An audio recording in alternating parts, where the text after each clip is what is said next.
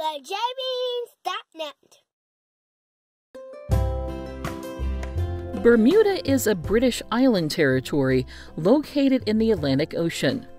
Known for its pink sand beaches, Bermuda is a destination for almost 200 cruise ships each year, and many ships stay docked for multiple days.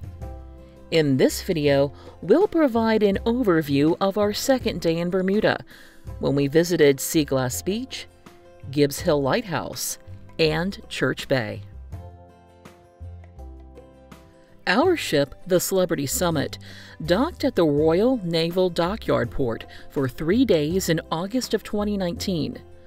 The port is located at the western end of Bermuda and is sometimes referred to as King's Wharf or Heritage Wharf. During our stay, we used Bermuda's bus and ferry system to explore on our own. For more information on Bermuda's transportation system, check out the video from our first day in Bermuda. To visit Sea Glass Beach, we got on the bus in front of the Clock Tower Mall. The old bus stop that was previously located near Diamonds International was closed, and all buses now arrive and depart at the Royal Naval Dockyard bus stop in front of the mall. If you would rather not walk to the bus stop, you can ride the Dockyard's free shuttle train from the cruise ship area to the bus stop area. From the Dockyard's bus stop, you can take either the number 7 or number 8 bus to get to Sea Glass Beach. However, the number 7 bus is one of the most popular for tourists because it goes to many of the popular beaches in Bermuda, so you may find more seating available on the number 8 bus. The short ride to the Sea Glass Beach bus stop lasted about 2 minutes. The stop that is closest to the beach is located across the street from 4 large teal housing buildings. After exiting the bus, we crossed the street and walked between the buildings to the much smaller road behind the buildings. A hand-painted sign posted on a nearby pole pointed us in the right direction for Sea Glass Beach. We walked a short bit and easily spotted the steps that led from the road down to the beach area. Another hand-painted sign pointed the way. A large posted sign located near the stairs warns visitors that it's unlawful to remove any items, including sea glass, from the beach. Despite the warning, we saw several creations people have made using sea glass as we walked down the stairs to the beach. Once we reached Sea Glass Beach, it was immediately obvious that it was not a typical beach. Instead of sand for playing and lounging, the beach was almost completely covered with pieces of white, clear, green, and brown glass.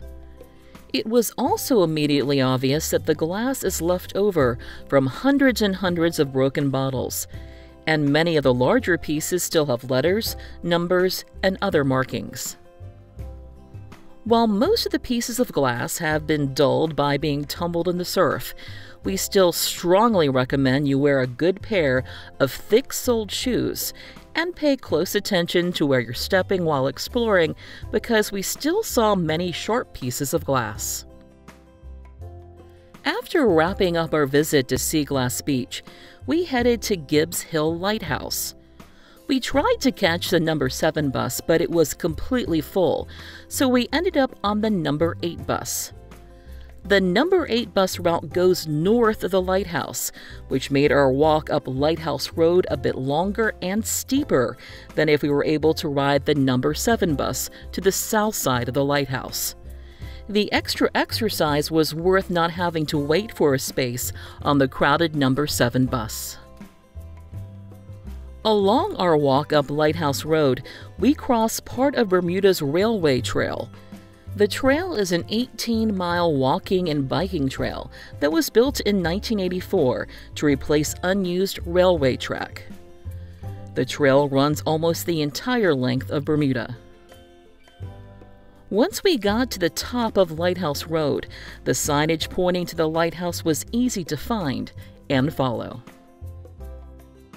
Gibbs Hill Lighthouse was put into operation in 1846 and is the tallest of the two lighthouses on Bermuda.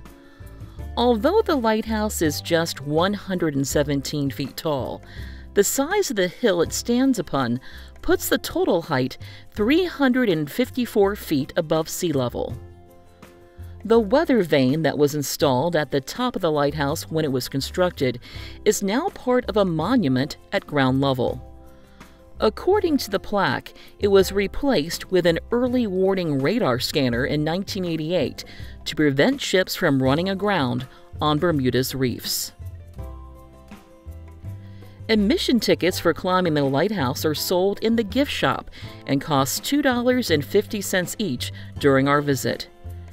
As you climb the 185 steps to the top, there are several platforms along the way that offer a chance to rest or catch your breath. After you reach the top and head outside, be prepared for an amazingly spectacular view of all of Bermuda, with beautiful blue water everywhere. During our visit, it was also quite windy at the top of the lighthouse.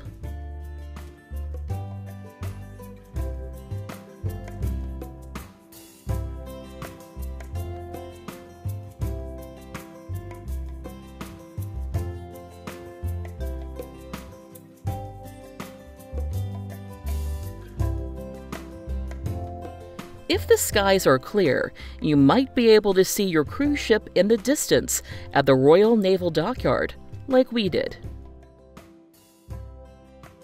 In addition to the gift shop that sells admission tickets and souvenirs, the lighthouse grounds also has free restrooms available.